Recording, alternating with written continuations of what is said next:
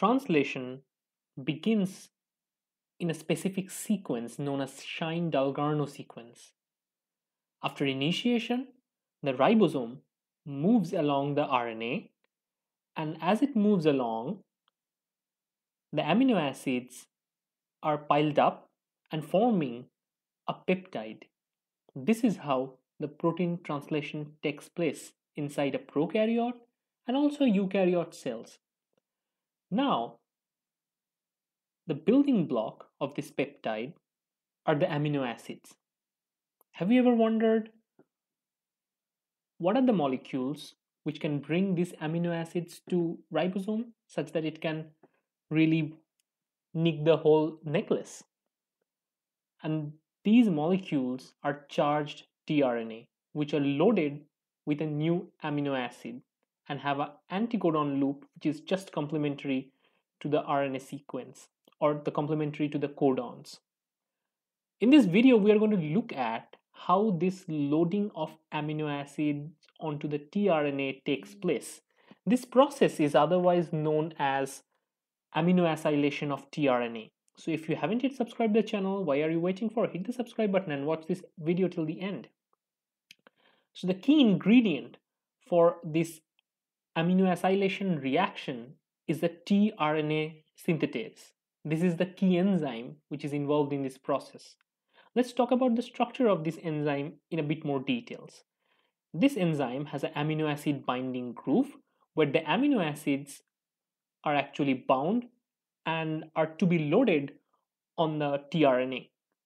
Then it has an ATP binding motif which binds to ATP because this process of aminoacylation is ATP dependent, and there is a tRNA binding motif which binds to the anticodon loop of the tRNA. All these domain ensures the amino acid, tRNA and ATP are in proximity such that the optimal reaction can go on. Now let's talk about the aminoacylation process in a bit more details. Before that, you should always remember that Mg2 plus ions are really important in this process of aminoacylation. So the first step is the aminoacylation. In this aminoacylation process is addition of the amino acid with the ATP which is already bound to the ATP binding motif. So the amino acid forms bond with the phosphate group of the ATP and stay there in the active site. The next step, the tRNA comes in.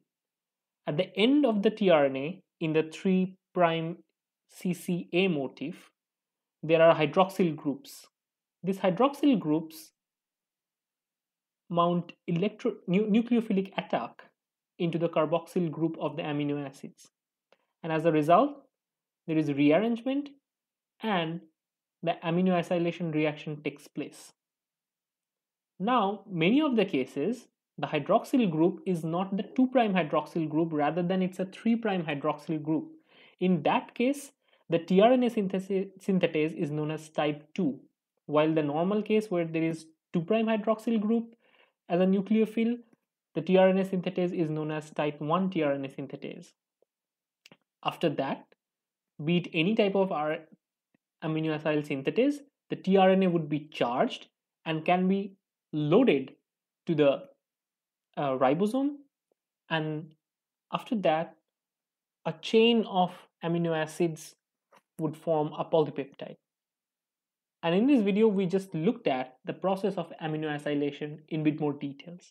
So I hope you enjoyed this video. If you like this video, give it a quick thumbs up. Don't forget to like, share and subscribe. Thank you.